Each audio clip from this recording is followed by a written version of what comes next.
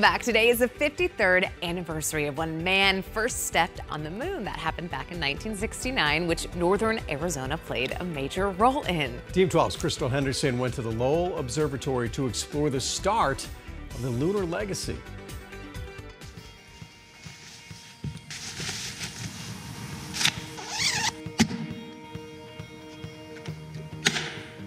I'm ready to walk on the moon, and I heard this is the place to train to do it. It is, because astronauts 50 years ago were standing right where you are for training. We're at Lowell Observatory in Flagstaff. Push this button. That's good. You look through the main eyepiece, and you can turn this knob up and down.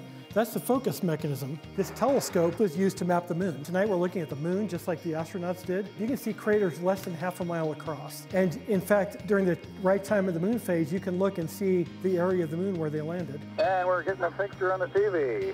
Over the past 5 decades, more than 500 million people watched those first boot prints being made on the moon, and it almost wasn't recorded on video. When the missions were being planned, initially they weren't planning on doing TV, a video of it. But after doing some training in Arizona and testing equipment, they realized without video, you're going to lose a lot of the perspective. Okay, Neil, we can see you coming down the ladder now. What would have the first landing been like if we didn't have that iconic video of Neil Armstrong stepping down? If we just heard him say, "One small step for man, one giant leap for mankind," but didn't see it.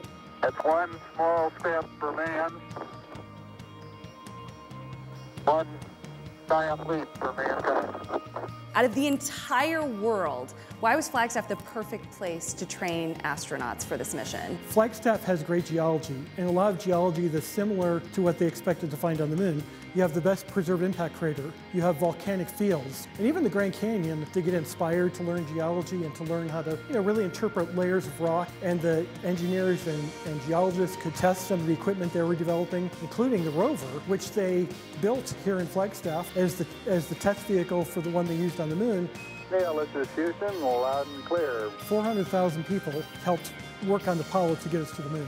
400,000. We remember the astronauts, but there are so many others. And a lot of those others were right here in Arizona, northern Arizona. To be able to walk in their footsteps, both the astronauts and the scientists, it's a pretty special thing because it feels like you're connected to that history.